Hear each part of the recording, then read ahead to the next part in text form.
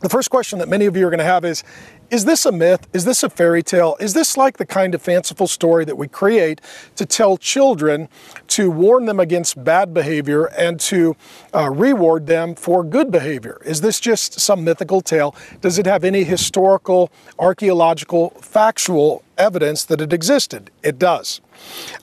Scientific Reports was the first to report the findings of an archaeologist named Professor James Kennett, and he's at the University of California at Santa Barbara.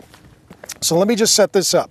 He's doing an archaeological dig in the same region as Sodom and Gomorrah, and he finds findings from the same time period that report the same results as Genesis. And if I could state the obvious, if you are a professor at a college in the University of California system, you are probably not predisposed toward believing and supporting and defending the Bible. So this is probably not a guy on our team. And so they call the dig Tal el-Haman, and we'll show it to you, and we'll show you him, this archaeologist, Professor Kennett, in the archaeological dig. There's a debate as to whether or not it is Sodom and Gomorrah because they can't 100% verify it. And I'll tell you why. The big sign out front that said, "Welcome to Sodom and Gomorrah," got eviscerated. So there's not a lot of archaeological evidence that says Sodom and Gomorrah. But here is what they reported, and I'll just read it to you from the non-Christian source.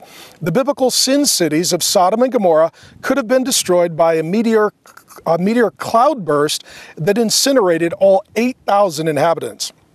The giant space rock exploded over the town, creating a fireball.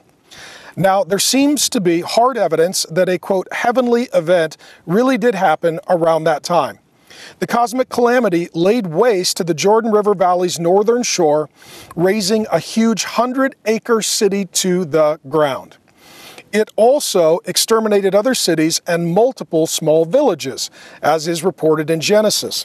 Even at that distance, the blast created a 740-mile-an-hour shockwave. Human remains suggest they had been blown up or incinerated with extreme disarticulation and fragmentation of bones.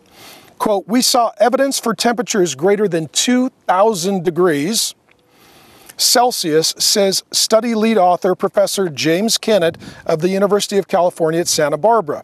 An international team also found building materials and pottery shards melted into glass.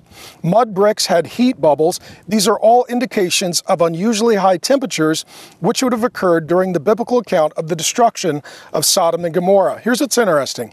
There was no man-made technology at the time that could have produced such astonishing damage. There is evidence of a large cosmic fireball close to Tal el-Haman, says Professor Kennett. He likens the extraordinary event to the 1908 Tungsten event when a 12-megaton meteor destroyed 800 million trees across 830 square miles of eastern Siberia. The point is, Genesis says it happened. The archaeologists go to investigate, and their conclusion is, that seems like it's exactly what happened. So let's just assume or presume for the moment that what Genesis is reporting is historical, actual, and factual. Then the question is, why would God do that? Even if you're not a Christian, you don't agree with me, you don't believe, just for a moment entertain the storyline of Genesis that this was an act of God, destroying people and also an environment. And the question is, well, what would cause him to be so angry or upset to pour out such extraordinary wrath?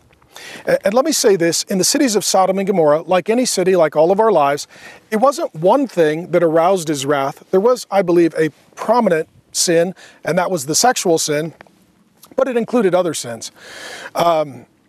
We are here not far from the Mexican border, and if somebody from a drug cartel is escaping into our country, it's not like they have impeccable character and they have a minor flaw of drug trafficking and murder.